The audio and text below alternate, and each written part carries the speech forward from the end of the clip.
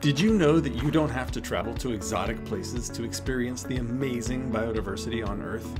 That North America is home to tens of thousands of plants and animal species found nowhere else on the planet? It can be easy to overlook the amazing natural heritage right here at home.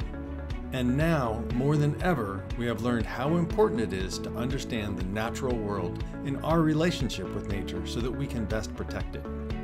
So, in the spirit of naturalists of the past, and in particular of the great scientist and adventurer Alexander von Humboldt, my journey in the Van Humboldt is all about discovery and telling the story of the amazing nature in our own neighborhoods.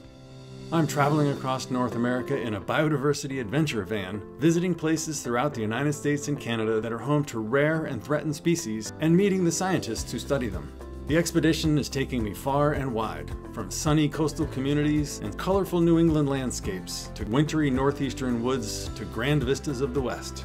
I'm driving the van, hiking on foot, walking along beaches, wading in rivers, and traveling by boat to visit habitats as diverse as cypress swamps in Florida, pine barrens in New Jersey, coastal plain bogs in Alabama, and the Adirondack Mountains of New York. But the most amazing part of the journey is watching scientists turn biodiversity data into conservation knowledge. Scientists are the key to the NatureServe Network, a system of over 60 natural heritage programs and conservation data centers that collect data on plants and animals using the same standards. The combined data from across all network programs is powerful. It's what enables NatureServe scientists to better monitor what exists, where it exists, and how it's doing across the entire continent. On the van tour, I'm learning how data is the foundation for conservation. Data collected in the field are mapped in geographic information systems, providing crucial information for understanding why we see specific plants and animals in the places we do. By tracking how species are doing, we know which are the most threatened, and by making information about the status of biodiversity available, we're able to do a better job of protecting species from extinction. Spending time on the ground, in nature, with conservation professionals has been amazing, and it has led to some unexpected encounters. Good looking snake. And exciting biodiversity finds. He's missing a tail.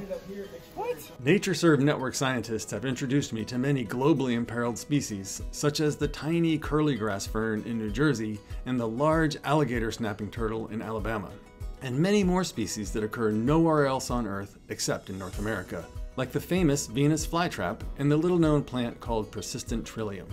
We've also seen species that have only recently been discovered and are still considered new to science, including the tassel-rue plant in Tennessee and the sickle-fin red horsefish in Georgia. I've learned about efforts to bolster natural populations through captive breeding, like the eastern indigo snake release effort in Alabama. And I've observed the importance of prescribed fire, purposely and carefully set by professionals to benefit species and communities that need fire to survive. Unfortunately, not all of the news from the road has been positive. I've also seen places impacted by climate change up close and in person. Extreme weather events, such as flooding or droughts, can complicate management for vulnerable, fire-dependent species like carnivorous pitcher plants and animals like the red-cocated woodpecker. Climate change affects snowpack and rainfall, putting species like those that depend on riverside habitat in Pennsylvania at risk, and potentially influencing important ecological services like pollination in alpine communities. Habitat destruction and other human activities also add pressure to ecosystems, stacking the odds against all of us working to save species from extinction. The time is now to take a stand in support of biodiversity here at home as well as across the globe. Our health and that of our planet are dependent on biodiversity, but we can't protect it unless we have the data to guide our understanding of the natural world.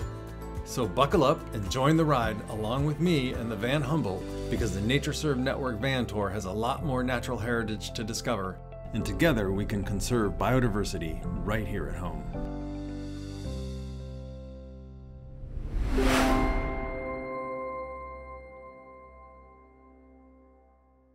Follow the journey by checking out natureserve.org/vantour and visit us on social media to read the latest updates from the road.